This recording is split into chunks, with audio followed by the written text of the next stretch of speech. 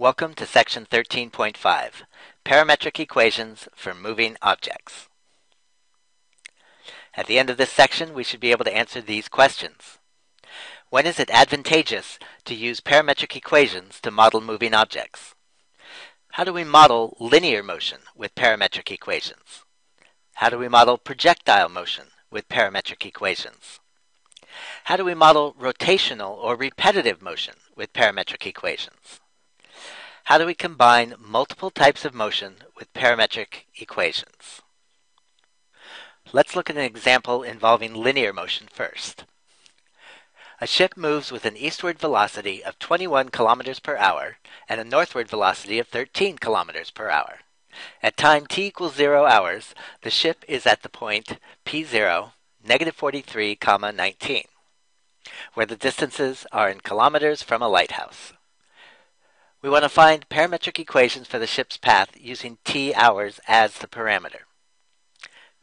Now, the reason this problem lends itself to parametric equations is the fact that we have motion in two dimensions. The ship is moving both north-south and east-west. And we want to be able to describe both of those independent motions with equations and combine them to get a single unified motion. So what we're going to do is describe what's going on here. Here we have the situation. We have our ship, and it's located at negative 43.19. So let's say that's approximately, 10, 20, 30, 40, 10, 20, so right about here. And what's going on with this ship is that it's moving with an eastward velocity, which means in this direction, and a northward velocity in this direction. So we want to describe each of those situations independently. So we're going to need information in terms of x and in terms of y. So for parametric equations, what we want to start with is the idea that we are starting at some location. And so when t equals 0, our parameter, we want to make sure that our x and y coordinates are the appropriate coordinates. So we start with that information. We are at negative 43 for x and 19 for y. To find the rest of the equation, we use the relationship that distance equals rate times time. Time is going to be changing, so we just need to figure out what our rate is. And it's given to us for each of these two. So at time t equals 0, we are proceeding with 21 kilometers per hour eastward. That's our x information. So we're going to add that rate times time. And we're going to do the same thing for our y values.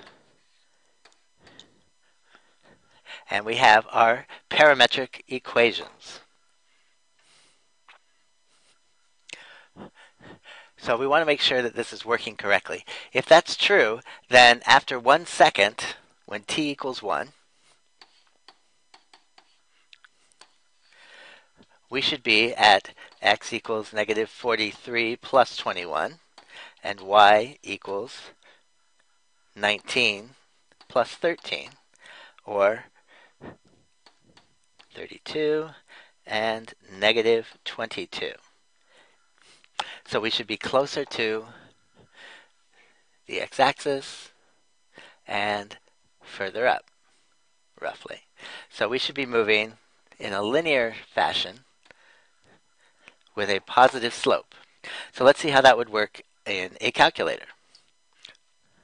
Well, what we would do is we need to be in parametric mode. So first we check our mode, and we're in parametric mode.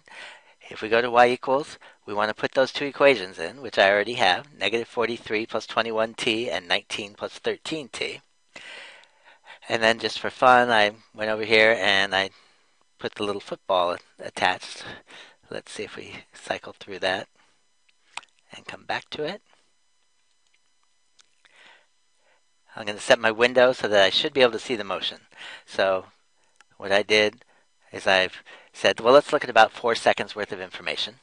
And I know I started at negative 43, so for my x, so I made my x min negative 50. And I went out to 50, For the y values, with a positive slope, I'm going to be staying above the x-axis, so I mean my y minimum -5 and my y max 100. So now if I graph,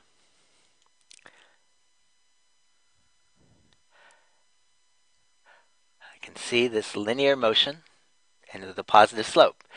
Let's trace at t equals 1. And we can see that I did end up at -2232. So it seems to be working.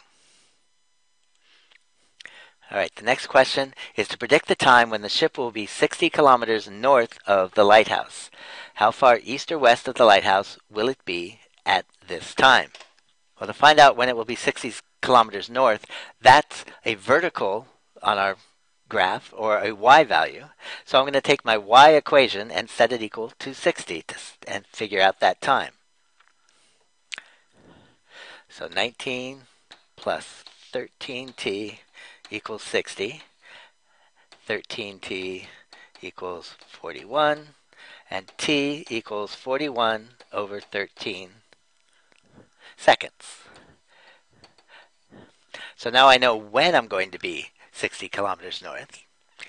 And to figure out where will be east or west, I need to use that time and plug it back in to my x piece of my parametric equations. So x is going to be -43 plus 21 times 41/13, the value I got from y. If we use our calculators, we'll see that our answer should be 23.23 kilometers at 3.153 hours.